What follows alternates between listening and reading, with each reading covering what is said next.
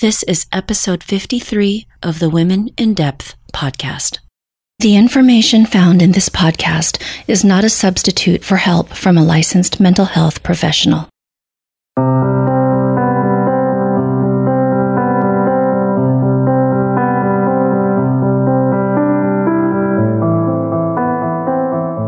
Hi, and welcome back to the podcast. I'm your host, Dr. Lourdes Viado. I'm very excited to share today's conversation with you. I had the privilege of speaking with April Snow about highly sensitive persons, or HSPs. April discusses what it means to be highly sensitive, the challenges that highly sensitive persons experience, misconceptions about being highly sensitive, and some ways that those who are highly sensitive can begin to create a life that is more aligned with who they are. April Snow is a marriage and family therapy intern in supervised private practice in downtown San Francisco, helping her highly sensitive clients discover more about their sensitivity, manage the overwhelm and emotional intensity that goes with it, and have more fulfilling relationships. Her belief is that being a highly sensitive person doesn't have to stop you from living a fully engaged life. It's just a matter of knowing yourself and making adjustments to care for your unique temperament.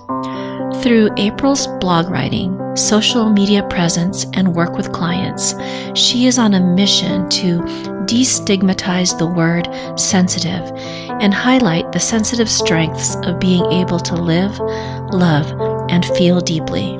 April is also passionate about supporting other highly sensitive therapists to help them clear the storm of overwhelm in order to access their therapeutic gifts and more fully support their clients. You can find out more about April's work at www.expansiveheart.com and www.sensitivetherapist.com.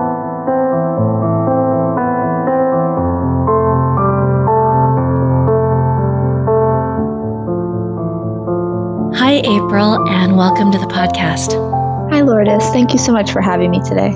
Thank you for being here. I am really looking forward to having this conversation with you about highly sensitive persons, or as you know, the for short, HSPs. Because I feel like this is really a group of individuals that are misunderstood. There's not a lot of information, and there are a lot of assumptions.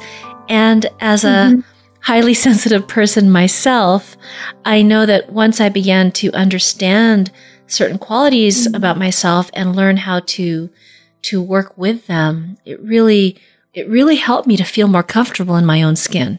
Absolutely. I think you expressed that really well. There are a lot of misperceptions. There's not a lot of information out there in the public view, and it can lead to a lot of feelings of loneliness or feeling misunderstood. And once that trait becomes kind of integrated into your everyday awareness and you start to bring in tools and make little adjustments to your everyday, it's profound. It can be really profound. And it really does make a difference. Yeah, absolutely. Because I think too, with that understanding and awareness, you're able to let go of feelings of maybe just being very hard on yourself and that lack of confidence or feeling like, what's wrong with me, you know? Absolutely. Absolutely. That's something I see a lot with my clients, is that sense of low self-esteem, because as children, we're especially misunderstood. We don't understand why we're feeling more shy or feeling more hesitant, or we need more alone time.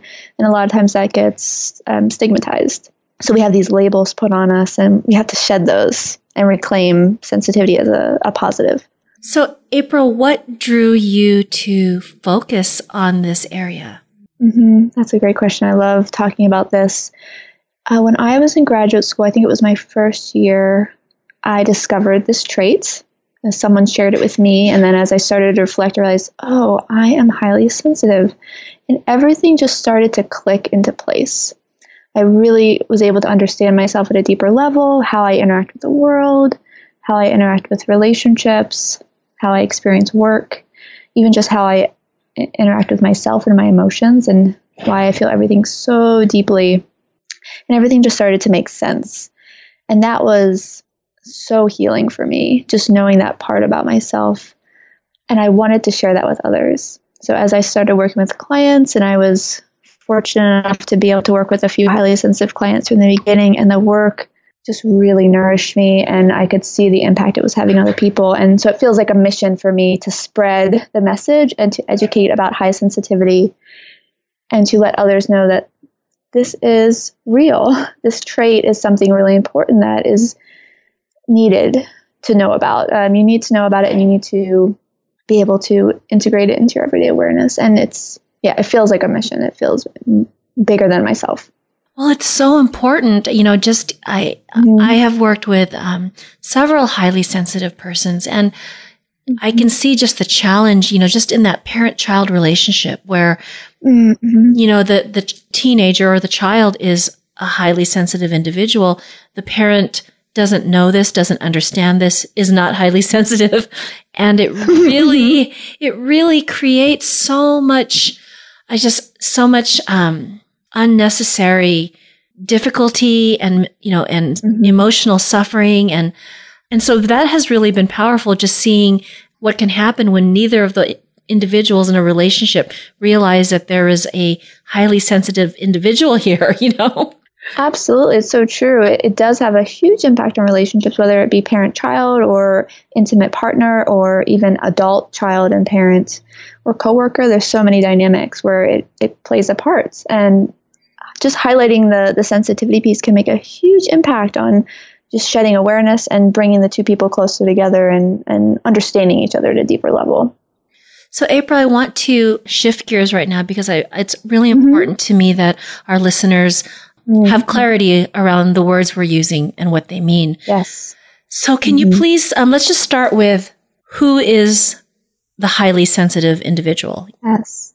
Thank you for that, Lourdes. I think it's really important to define it. It really helps to deepen the understanding of what that is, because there's a lot of misperceptions, as you said. So a highly sensitive person, also known as someone having the sensory processing sensitivity trait. So this is an innate trait. So you're born with it. It's not a disorder. It's not a dysfunction. So you're born with this trait. It's found in 15 to 20% of the population and among all genders. So I think a lot of times we see it as mostly in women, but actually everyone has the equal chance of being highly sensitive. So it's just a temperament variation where our nervous systems and our brains are wired to notice really subtle details. So this used to be kind of an evolutionary tool for safety, and in the modern world, it can be more a source of stress and overwhelm. You can define it by 4 characteristics, and it's a nice acronym, the DOES acronym, DOES. Now I'll go into that a little bit more. So the D is depth of processing. The O is overstimulation or overwhelm. The E is emotional responsiveness or empathy. And the S being sensitive to subtle stimuli. So in all highly sensitive people, you'll see those 4 characteristics. Despite gender, age, culture, those are very consistent. And I can go into those a little bit more if you think that is a good idea. Yeah, that would be great. Maybe how that could actually show up, these 4 letters. Absolutely. Absolutely. Yeah, so if we translate that into everyday experience, the depth of processing just shows up as thinking really deeply, processing and reflecting before acting. So kind of being a little bit more intentional, slower to make decisions, taking more time with transitions. And that can also lead to deeper creativity, being more intuitive, being more perceptive. So there's actually a really wonderful gift in that deep processing. Although a lot of times I think people focus on it as a negative, like, oh, I'm overthinking, or, I'm slow to react. But actually I think there's a gift there. Yeah, absolutely. With this one, this depth of processing, one of the things that I've experienced, and I've heard others say this, is when someone wants a response from you, is asking you a question, and it doesn't take much to feel like you're on the spot, Absolutely. Yeah. And allowing for that time, there's almost like a lapse. You ask a question and there's like this silence, and to understand that they're processing that, they're taking it in. Yes. Yeah. And there's not a lot of room for that in our present culture, just to stop, just to reflect. We're we're very much wired for instant gratification now. So it can be hard for the HSP to take that time. And what happens a lot of times is there's pressure to act or to respond, and then there can be regret later. Oh, I didn't get to think about that as much as I wanted to, or I might have made a different decision. So I encourage my clients, just take time, let someone know, okay, thank you for that inquiry. I'll think about it and I'll get back to you, or just buy yourself a little bit of time, or let me think about that for a moment. Just giving yourself permission to pause, I think, can be really important. And then what about the O? The O. So this is the most challenging for HSPs. It's the overstimulation, the overwhelm. So with that deep thinking, that keen awareness of subtleties in our environments, it takes up a lot of energy processing. So we notice things that we're not even aware of. So we notice things on an unconscious level, nonverbal cues, subtle changes in the environment, sounds, lights. We're taking in everything, and that's exhausting. So it's easy to feel stressed. It's easy to feel anxious. Often this leads to trouble sleeping because our nervous systems are over-aroused. So this is the most difficult one. And a lot of my clients say, well, what's the positive here? And I was like, actually, I don't know. This is, it's hard. It's hard to find a flip side to the O, to the overstimulation. So this is something where I think most of our energy comes in managing and being aware, and integrating self-care. And with the overstimulation or overwhelmment, is there a correlation between this and the diagnosis of social anxiety? This is a really good question. So yes, so social anxiety actually a lot of the times with HSPs can just be overstimulation. So with that depth of processing that comes back in here, when we go into a new environment, we pause, we reflect, we observe before acting. So in a new environment, we need time to take things in because our brains are cataloging everything that's new, and all of the actions, the people, and making a lot of meaning behind it. So you're seeing two people interact, you're making a lot of meaning behind that. You're thinking, you're processing that deeply, where someone else might just look and then move on. So in social situations, there's a lot of stimulation coming in. There's a lot of information, and that can lead to anxiety. So a lot of times HSPs think they have social anxiety, but it could be some of that, but a lot of times it's just the overstimulation. And I've had clients work through that and like, actually, I don't have social anxiety. I'm really good with people. I like spending, meaningful time with people, and I'm just overwhelmed or I'm overstimulated. That's a great distinction. Okay. And then what about the E? Yes, the emotional responsiveness. So with this piece, we feel everything deeply. So positive or negative emotions, we feel it very deeply. So this is good and bad. So on the good part is that we almost feel euphoric happiness when something goes well and something meaningful happens, when we have a deep connection with someone. It's beautiful. But then when something goes wrong, we overprocess, we feel really bad, we feel guilty. So we have wider extremes than a non-HSP would. And that can also lead to difficulty regulating our emotions because they're so intense. So we can be more vulnerable to depression, to anxiety, to shyness, especially if our childhoods were problematic for us. So the emotional responsiveness piece too, April, that would include feeling almost like you must respond. Like you almost, it's difficult to not respond. For example, if someone is sharing something, you have this desire to somehow engage. And even if you're not engaging literally, you are engaged. That's exactly right. Even if you're not verbally engaging, mentally, emotionally, you are engaged. You're processing everything that's happening. Even if you're not able to verbalize it. And that's something that comes with it when we're feeling overstimulated. A lot of times we can't talk. We can't express. And that can be really frustrating. So even if there is that desire to engage, to connect, a lot of times it's not possible for us, especially if there's a conflict or we're in a very noisy environment, maybe at a party, or we're working in an open office plan. That overstimulation can actually hinder our ability to connect and respond, which has an emotional response. Oh my goodness. It's all interconnected. I can totally relate to being so upset and I can't speak. Yeah. You just... Exactly. Yeah. Yeah. Absolutely. And then along with that conflict, which I think is really important, there's a fear of the conflict because, again, this all weaves together. It's really amazing. With the fear of conflict, we fear overstimulation. We fear that emotional impact of disappointing our partner or our friend or our loved one. And then and we're also thinking about all the possible outcomes of what could happen if there is a conflict. So we tend to be conflict averse. We tend to have more emotions around conflict. Because again, the feelings, the emotions, we feel them so intensely. So conflict for an HSP is a very different experience than for someone who is not. Absolutely. And even subtle forms of conflict can be difficult. Just saying, no, I don't want to go to a party, that can be a form of conflict for us. Something even very straightforward. Wow. So that really gives a really good understanding of what are some of the qualities or characteristics that those who are highly sensitive have. And you've spoken to this a little bit already, but I was wondering if you could share what are some of the common challenges or problems that highly sensitive persons experience. Absolutely. So something I see a lot with my clients, one is just that feeling of being misunderstood, feeling lonely, feeling isolated, or feeling different, which often leads to low self-esteem. So even though we make up, almost 20% of the population, a lot of people don't know they're sensitive, or they have repressed the sensitivity to survive or to meet expectations of others.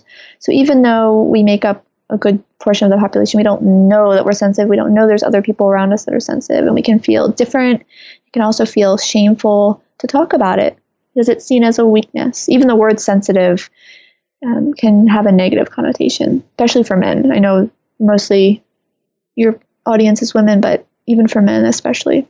So that's one big piece, and that's why I started doing highly sensitive person groups, because it's so important to be in community with each other, to move at a different pace, to move at a slower pace, to have deep, meaningful connections. That's another thing that can be really troublesome for an HSP if that is lacking in their life.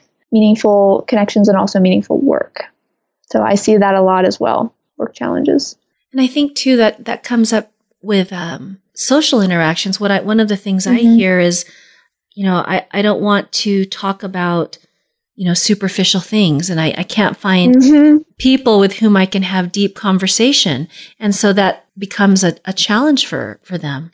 Absolutely, right? Finding those people that you can be yourself with, that you can feel nourished by. Yeah. Absolutely. And there's, if it's okay to continue, I feel like there's a lot of things that HSPs struggle with. And we talked about the overstimulation, and there's a whole host of things that are related to that. So if you are overstimulated, you're most likely exhausted, you have trouble concentrating, you're feeling anxious, maybe restless, and you're conflict avoidant at that point. So there's a lot of things that start to be impacted just by being overstimulated, just maybe by being underslept or having a lack of downtime. Just simple things like that have a huge impact on the HSP and can lead into struggles in many areas of life. And then oftentimes people get mislabeled as being anxious or depressed when they're actually just sleep deprived or overstimulated. There are other things, but I feel like the overstimulation and the isolation are the two biggest.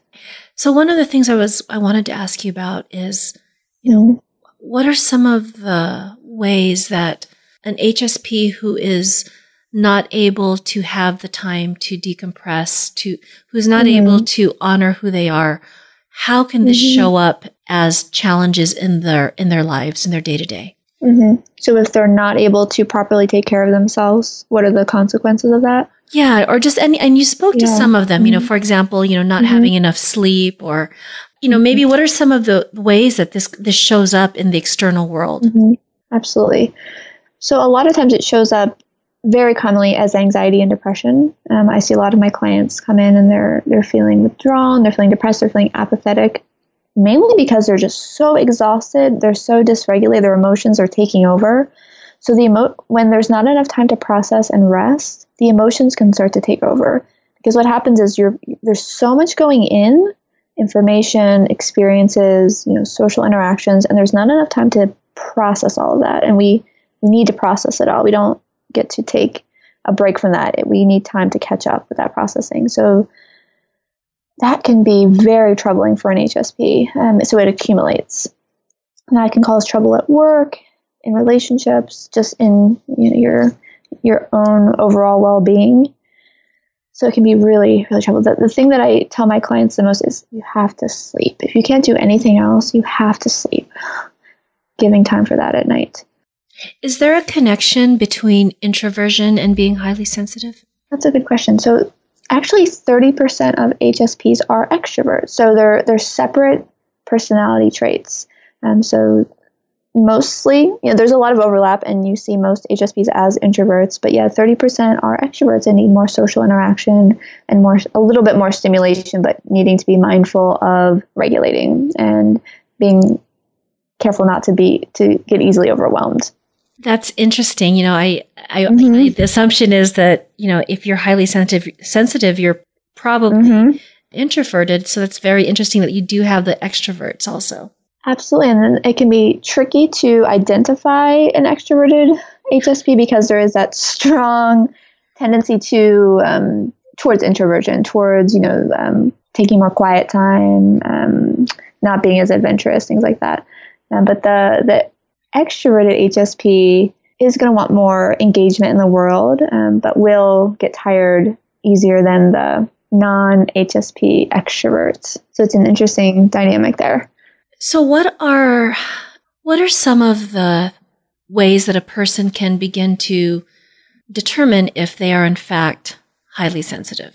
Absolutely. So the best thing to do is take the self-test. So Elaine Aron, who is the person that really introduced this topic to the public, she has a lot of books, she's done a lot of research. On her website, hsperson.com, there's a self-test. I also have a link to that on my website if people go to my website.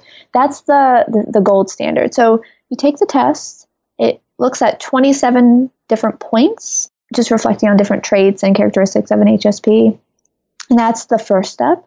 And then also looking at the DOES model, do those 4 points show up throughout your whole life? And if you're not sure about how it's showing up as an adult, it's really great to maybe sit with a parent or someone that knew as a child and answer the questions as you were a child.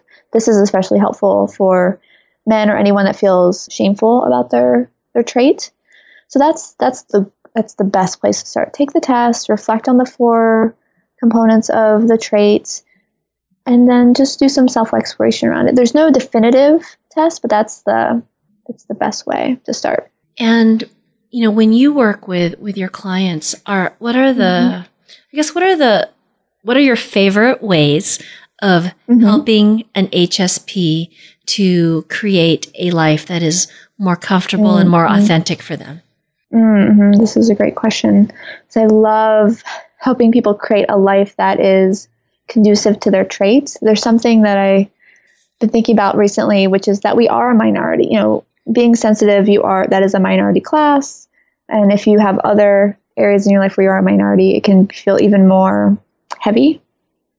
But recreating a norm, creating a lifestyle that works for you, that's conducive to your traits, that whatever that looks like, because all HSPs are a little bit different, even though we share some main characteristics. So looking at lifestyle, slowing down, getting more sleep. I like to incorporate a lot of mindfulness, just basic breathing practices, and self-compassion work, because HSPs have oftentimes been taught that their trait is a weakness, or it's not as valuable, or there's been more focus on the struggles than the strengths. We can feel heavy about it. We can feel resistant to having the trait. We can feel like we're not as good enough. So I love to do self-compassion work, just saying, you're enough. This is hard, but there's also a lot of gifts involved. And also increasing that self-awareness, knowing when you're getting dysregulated, knowing when you need downtime, knowing when you're feeling overwhelmed, just starting to create some awareness around that. That way you can take care of yourself. You can see how important this mindfulness piece is with this. Absolutely.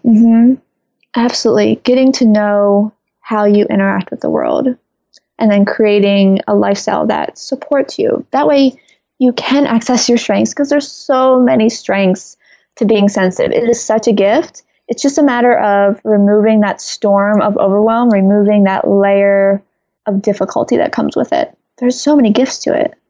Yeah, because when you are in that overwhelm, it's almost incapacitating. Like you can't function. Absolutely. And I see that with clients. They quit their jobs, they pull out of their relationships, they disengage from the world because it's so much to handle. And it makes me sad because I see people that have such beautiful gifts and so much to offer, and yet they're retreating because life feels like too much. Right. And so I want to share with people that you can stay engaged with the world. You can be a highly sensitive person in this world. It's just a matter of increasing that self-awareness, using mindfulness tools to help regulate yourself, to keep your emotions manageable, and to keep that overwhelm and overstimulation at a reasonable level. Yeah. It's going to happen. It's just a matter of managing it. Yeah, I think, one of the things for me that has been really helpful is I realize that I need a lot of transition time and I cannot overschedule myself because if I do, it's too much for me. Yeah. Absolutely. And I think that's such an important piece. Normalizing that I take longer to transition. That's just something I know about myself, and letting that be okay, and then preparing for it. For instance, with sleep, I love to tell my clients, don't just think about how much sleep you need. Think about how much time you need to transition into sleep and then out of sleep in the morning. And then letting that be your sleep window. That's a great idea, April. That's a great idea because you're right. It takes longer to fall asleep because your mind is just going. Absolutely. And then you can't just pop out of bed either. Exactly. That actually can be really difficult for an HSP. I mean, a lot of people struggle with that too, but especially for HSPs, because we need time to think and prepare before acting. Our brains are inhibited for action. So we're wired to look and observe and then act. So we need time. We need time to slowly get out of bed, to think about our day, maybe to do a little mental planning before we take our first step out of the bed. And then same with going to bed. We need time to think about our day, to process it. And a lot of times that little bit of time before bed is the only time where we're not having any input. It's the only time we're completely quiet. So it makes sense why the brain wants to turn on. Right. That makes sense. So I always encourage my clients, give yourself time to think, to let your mind wander. It's okay.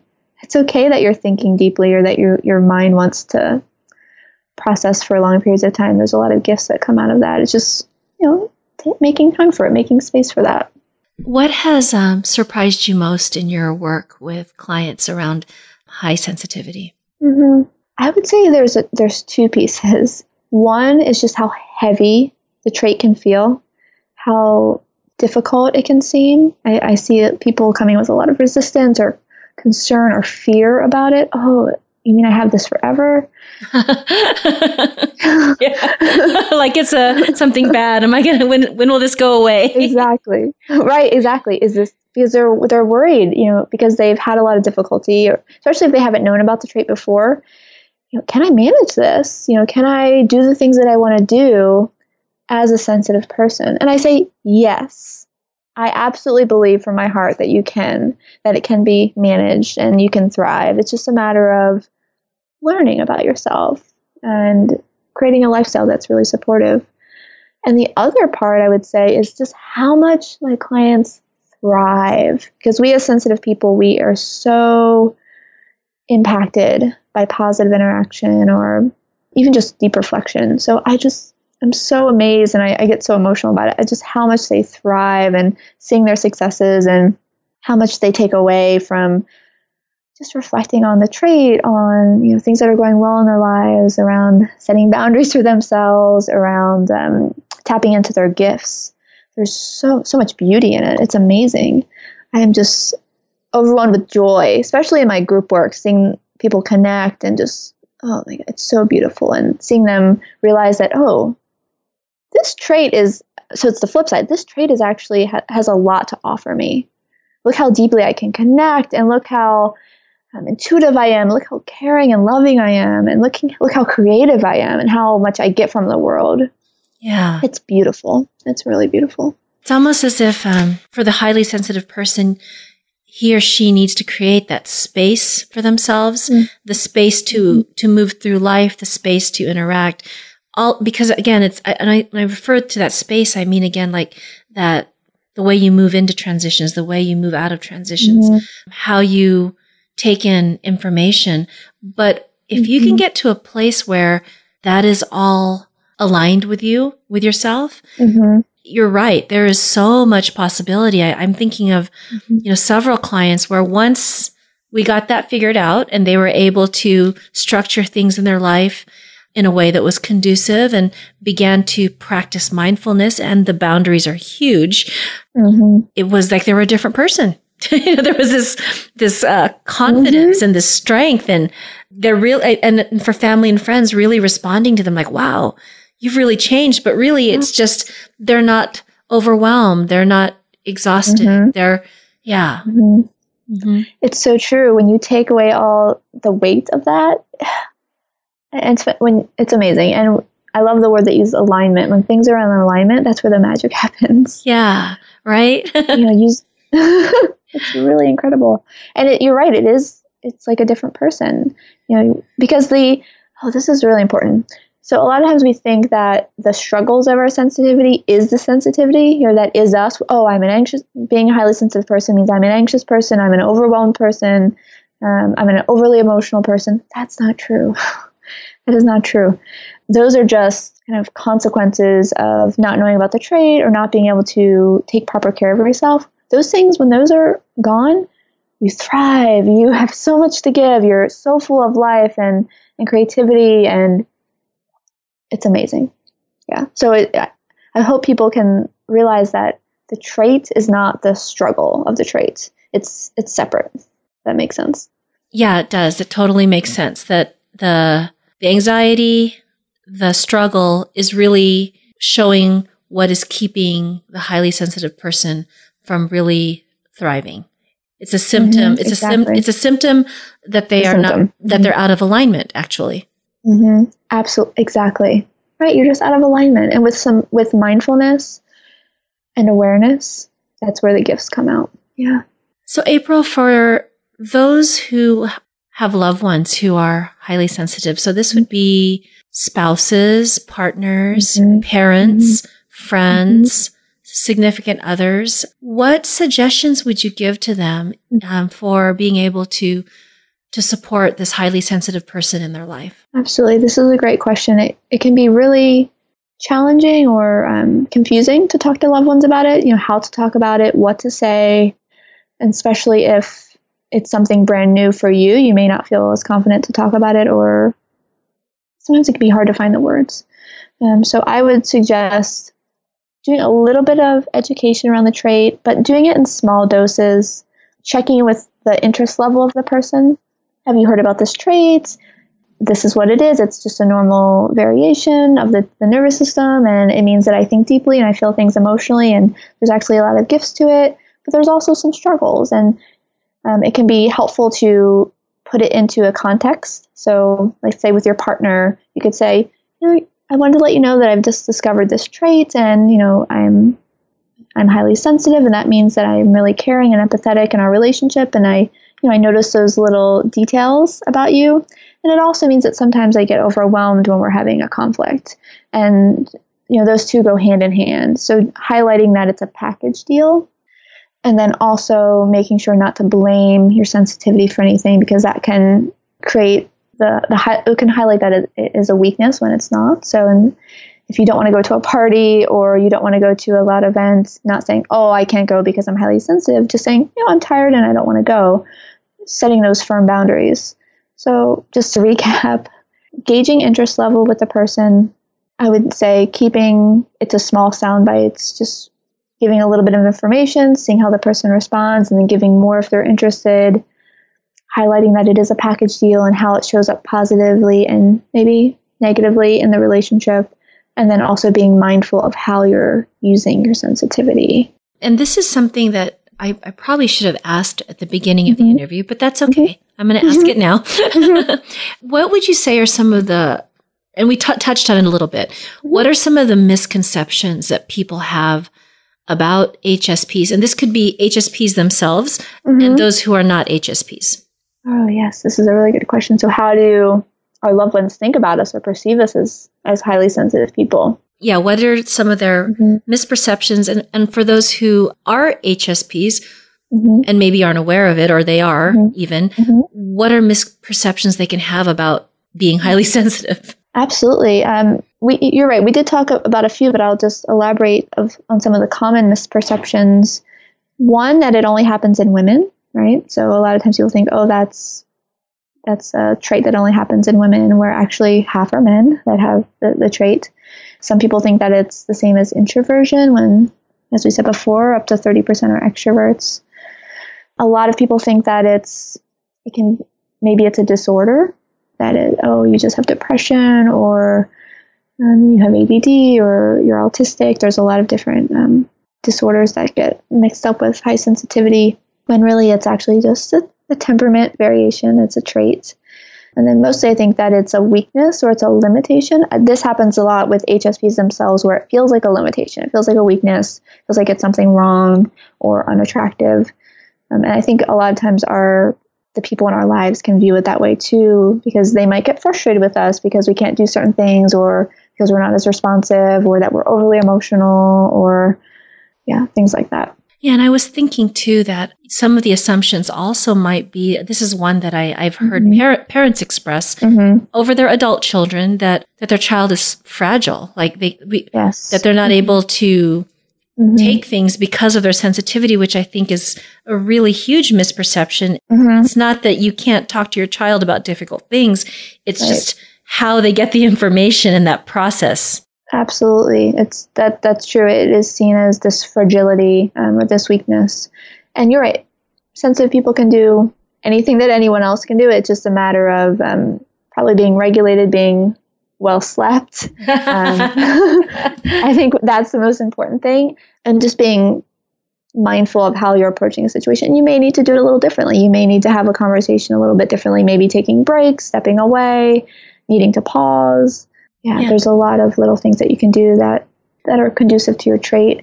And another thing that popped up as you were talking is this, I think there's a common misperception, in addition to the introversion, that we're shy or socially anxious or a little bit neurotic, which all can be true, but they're not synonymous with the trait.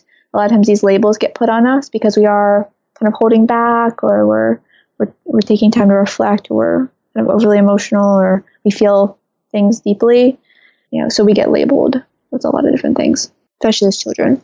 What I love too about what you've shared and highlighted, April, is that, if you are highly sensitive, there's so much that you can do to actually create a life that is comfortable for you and is authentic for you, because everything that you're sharing, these are things that the highly sensitive person can put into place. These are things that they can tell other people in their life. So it's really empowering to have this knowledge about yourself, because it helps you to now have more influence over what's coming at you from the world. Absolutely. You're right. It's very empowering to know that with just a few small little adjustments that you can thrive, and you can actually thrive more than a non-sensitive person, which is pretty amazing, because we feel things so deeply and we respond so much more to positive experiences. So when you are feeling good, you're feeling amazing. So you are feeling empowered, you're feeling inspired, and you're feling just really strong. Yeah. And it's usually these little simple things too, which I think people forget. Just getting enough sleep, taking a little bit of time for yourself if possible. And I know that can be harder for people that are parents or caregivers or have more responsibility, but just a little bit of time. I love to practice with my clients just closing our eyes for 60 seconds and being quiet. Even just things like that throughout the day can make a huge difference. Yeah, I love that little things really matter and can make a huge difference for the highly sensitive person. Again, and you don't need to rely on others to help with this. I mean, of course, they can help with their understanding and their flexibility and patience with you. But really, for the highly sensitive person, there's so much you can do on your own and not even have to do a lot to begin to make meaningful change for yourself. Absolutely. It's simple. Even with mindfulness practice, it's just simple. maybe even just sitting and breathing can be profound. So April, where can our listeners go if they want to learn more about your work and get in touch with you? And also if you would like to share some of the resources that you have created for our listeners. Absolutely. So you can find me in two places. My practice site is expansiveheart.com. There's a lot of resources, tools. I have a blog geared towards highly sensitive people. And then if you sign up for my newsletter, you can get a self-care guide focused on the highly sensitive person. And then also if you're a highly sensitive therapist, you can find me at sensitivetherapist.com. Again, there's tools and resources, and I have a Facebook group as well, which you can find through there if you were looking for community. April, thank you so much for coming on to the podcast today, for sharing your insights and your wisdom. This conversation is so important, and I'm really thankful that you were able to share of yourself today. Lourdes, thank you so much for opening up your platform for me to talk about high sensitivity. I think it's so important, and I'm so excited to be able to spread the message. So thank you. Thanks so much, April, and take care. Thank you.